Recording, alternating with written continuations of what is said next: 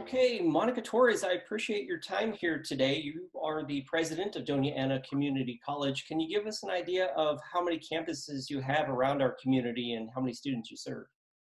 Great, thanks, Justin. I'm happy to be here. Yeah, DACC has 6 locations throughout the county. In Las Cruces, we have 2 full-service campuses, Espina and East Mesa, and we also have the Workforce Center. And then in the southern part of the county, we have centers at Chaparral, Gadsden, just off the freeway, and then in Sunland Park.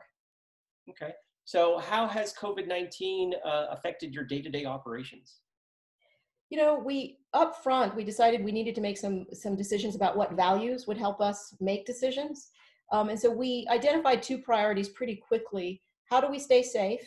And then how do we continue to support students in terms of their educational goals? In the early days, we canceled events on campus. We moved instruction and services to remote delivery, like all of our campuses. And then we eventually closed all of our locations, actually. Now we're kind of in a position, Justin, where we're asking ourselves on a day-to-day basis, how do we keep improving instruction? And how do we keep improving our work environment? And so I'm seeing faculty and staff make adjustments to what we do to try and do those improvements. We're now turning our attention to the future, right? How do we start planning for that, given that we don't know exactly where we're headed? And so at the institutional level, we're starting to ask, what will we look like when we're no longer just working from home? How do we help community members find opportunities that we offer in our 100-degree programs and certificate programs, as well our non-credit instruction.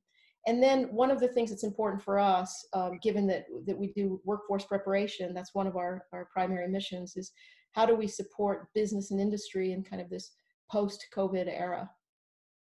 So I know Doña Ana Community College has a very diverse student population, and you kind of walked through some of the different areas that are diverse with regards to the programs that you offer. Can you walk through some of the steps that you've had to take with some of these more specialized programs as opposed to some of the more traditional programs?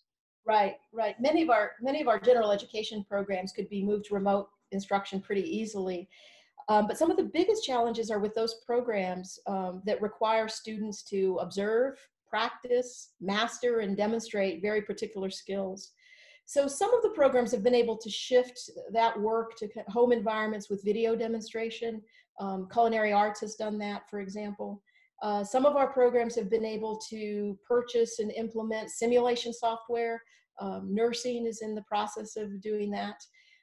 Some are not able to make those adjustments quite so easily. So what they're doing is providing didactic instruction, additional instruction this semester, and then preparing lab instruction for when we can return kind of more fully to our campuses, and trying to prepare that in a way that will account for social distancing methods, whatever we need to be doing at the time that we return.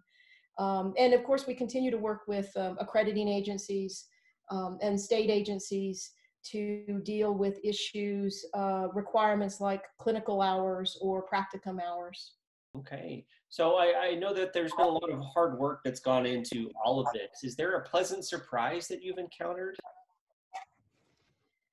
You know, I've not heard a lot of complaints. And this has been a big lift for students, for employees. But what I keep seeing on our campus, kind of day after day, is people trying to problem solve. What are new ways to deliver information, to provide Wi-Fi access, to support employees, to conduct financial transactions. People just trying to problem solve in a way that is safe, but that still allows us to successfully meet our mission. So I wouldn't say I'm surprised, because I've worked at DACC for 7 years, and I've seen people being creative to get their work done. But nonetheless, I'm really pleased to see that kind of attitude, and as people make decisions as they serve our students. Excellent. Well, I appreciate your time here today. Wishing you the very best. Thanks, Justin. Sure appreciate it.